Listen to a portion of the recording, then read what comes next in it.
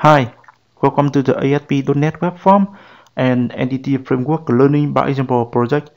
Today in this video, I would like to show you how to work with the GridView and packaging feature. Okay, so we have done some packaging feature for news listing modules in this system. You can see here on the screen, we have a new listing, and in the first time, we load all of the news on this page. However, after we apply the paging feature for this one, so now we are only display 10 records per page, and it seems when the user go to this page and the layout look very good. Okay, so if the user want to view the older data, they click on the another page here. Yeah, okay. And on this page we have worked with the repeater.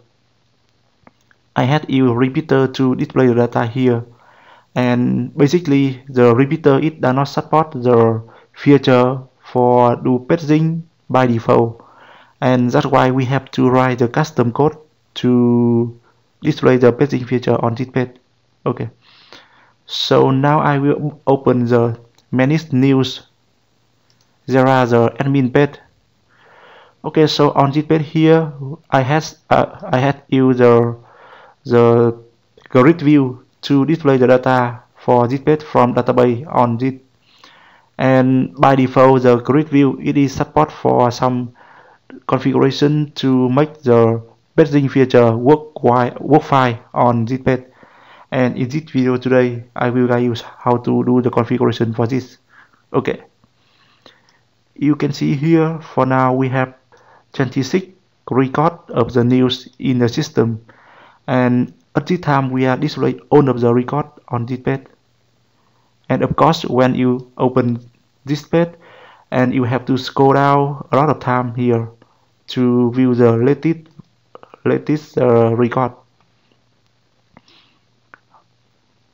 In the future, when you are working in when this, for example, when this website is published to the internet, so you have to enter a lot of data for news, and maybe in the next month or some other month in the future, we have a lot of data here. For example, we have 1000 records. So if you don't implement the feature to do the parsing for this one, and when the admin go to the admin page and go to the news management here, so it will load 1000 record on this page. So we have two things. The first one is the loading time to display 1000 record on this page will be it will take very long time. And the second thing is you have to scroll down to see the record, and it is not good practice. Okay, so now open Visual Studio. I will open a new listing and new management. There are new.aspx. So now you can switch it to the design mode here. Okay, cool. And select the grid view. You could click on the F4 on the keyboard to open the property. Okay, yeah. On the first, you can see we have a property allow parsing. By default, it is setting is phone. You select it too. Okay, cool. After you select allow parsing here, it will display the number at the right button of the grid view. Okay, you scroll down here. We have a section is page setting. Here, in the page setting here, page setting. So you can do some the configuration to display the number of the style for paging feature on grid view. Okay, so the mode is you click on this one. If you select the numeric, it will only display the number, and I will select the numeric with first and last. Okay, and the page number count is 10, and we have another feature is page size.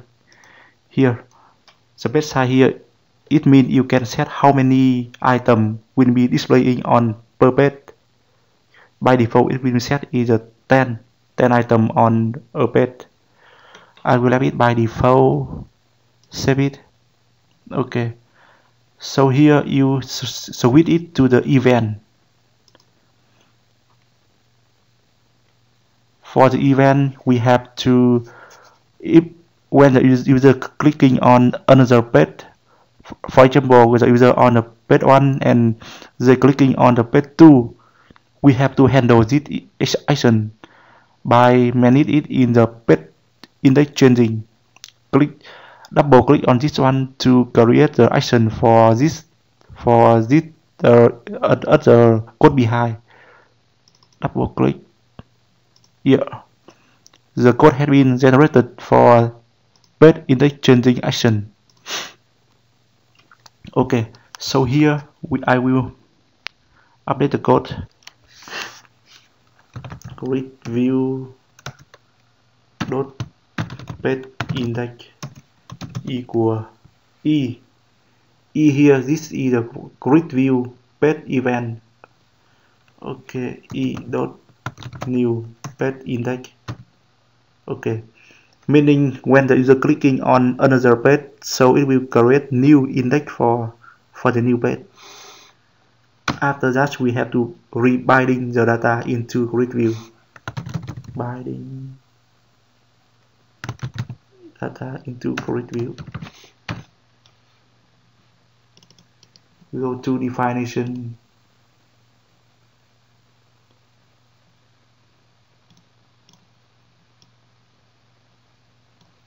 Here, this method binding data. Cool. Save it and build it. Solution.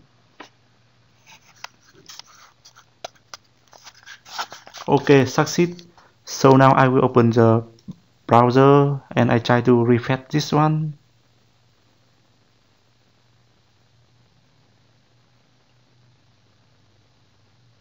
Here, scroll down. Okay, you can see here instead of display on data is 26 record. For now it is only displaying 10 records on the first page. Page number 1, and click on page number 2. Okay, you can see here it will display the next 10 record on page number 2, and the order is 11 to 20.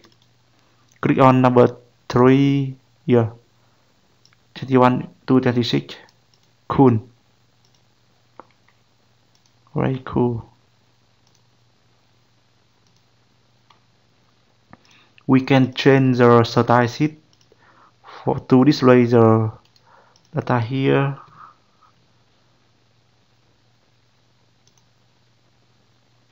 Page setting. Page setting. Numeric. Next and previous. Result refresh. Yeah. Click. Okay. Switch to the another style.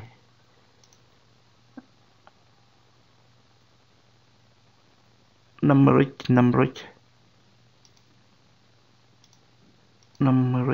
Okay.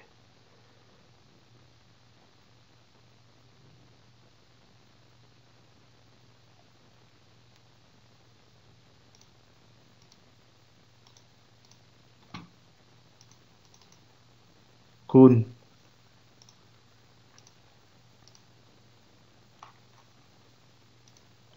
So now if you think this one, the style sheet for pasting feature is here, it is not good, so you can write the custom style sheet to make it look better. Okay, you can follow the style sheet creation in another previous video, and in this video I will have it by default for now.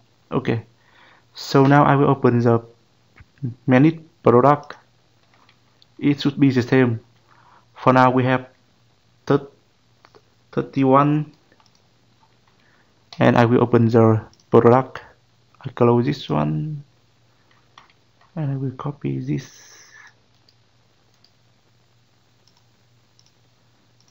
Product design. Okay, property allow padding should be 2, and scroll down padding setting, it should be 10, and the mode is numeric and first blood. Switch it to the event and click on the pet index changing. I will pet this one.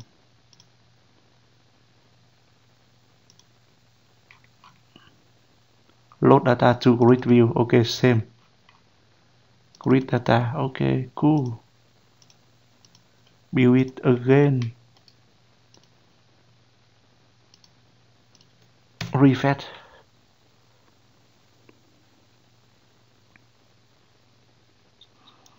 Because we have 31 records, so it should be have 4 pet after we do the patching here, and the last pet will be have 1 record. Yeah, correct.